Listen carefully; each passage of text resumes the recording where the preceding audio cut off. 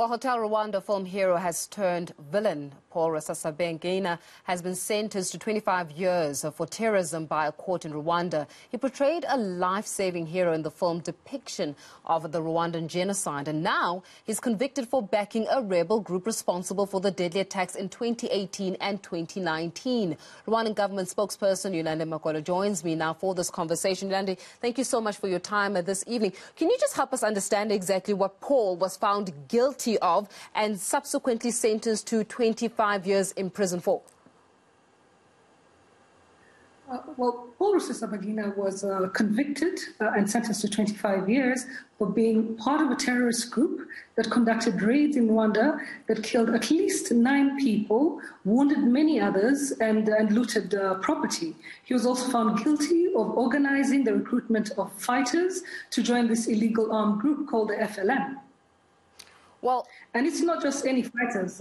Any fighters. These fighters are members of the remnants of militia and government soldiers that were involved in the genocide in 1994 that fled to what was then Zaire. They were known as FDLR for a while, and they keep changing names. And the name that Rusesabagina gave this new militia, whose 21 members were convicted yesterday, is the FLN. But then his daughter, Karin Kanimba, was actually saying that the Rwandan authorities kidnapped him and that they kidnapped him from Dubai even. Is that the case? Did the Rwandan government kidnap Paul? No. Rusesabagina was tricked into coming to Rwanda in a law enforcement operation. And he was taken into custody based on an arrest warrant. May I just understand, when you say that he was tricked, Yolande, just on that point, when you say he was tricked to come into Rwanda, how do you trick someone to come to Rwanda? Well, he was lured. He was lured here. He was a suspected terrorist. You don't catch terrorists anyhow. You have to set up an operation. And this is what our law enforcement did, the Rwanda Investigation Bureau. They set up a trap for him. He fell for it. And when he arrived in Rwanda, thinking he was going to Burundi, he was taken into custody because there was an arrest warrant, an outstanding arrest warrant for him. So, well, yeah, this is done by many countries. This is done by many countries all over the world. And no laws were broken when this was done. No national or international laws were broken. But then Paul is also understood to be a critic of President Paul Kagame. Did this have anything to do with his arrest? That he's known for this, it's publicly known for this, that he was a big critic of the president. Did his arrest and subsequent sentencing have anything to do with him actually being a critic of the president? Not at all. President Kagame has many critics. It comes with the territory when you're a high-profile head of state. It's not a crime to be a critic, to criticize or not to like the president. But when you start recruiting genocidaires, when you put them into a militia that then goes into villages and kills innocent people, when they ambush buses in the forest and burn people alive, then you cross a line. And you have to be held accountable by the law. And this is what the judges ruled yesterday, that he was guilty of.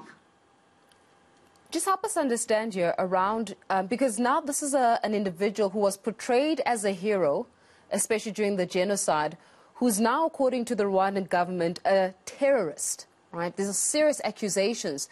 The evidence that follows that accusation and subsequent sentencing, do you have concrete evidence that links Paul to the terrorist acts, that links him from being this celebrated hero internationally, right, including receiving medals, to now being sentenced for 25 years in jail for being an actual terrorist? He received a medal in 2005, but then as early as 2006, he was starting to get involved in these groups that had committed genocide, quite contrary to what he was known for, actually. That was in the fictional movie Hotel Rwanda in 2004. And the evidence that was produced in court, based on the charges, the 9 charges that the prosecution brought in front of the court, the evidence was comprehensive. It was compelling. Some of it was actually provided by Belgian authorities after a search of his house in Brussels.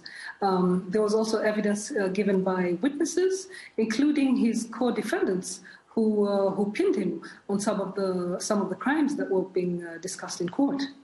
Yeah, and how do you explain to the international community who would view Rusesabagina's subsequent sentencing as just political silencing, that it has nothing to do with, as you say, terrorist act, that it's got nothing to do with how he's now turned to fund genocide-affiliated organizations and groups, that it's got everything to do with how opponents of Paul Kagame's government are continuously silenced, that those who would oppose Paul Kagame as well as his government will also face the might of the law or face some serious uncomfortable positions simply because of their disposition opposing the president?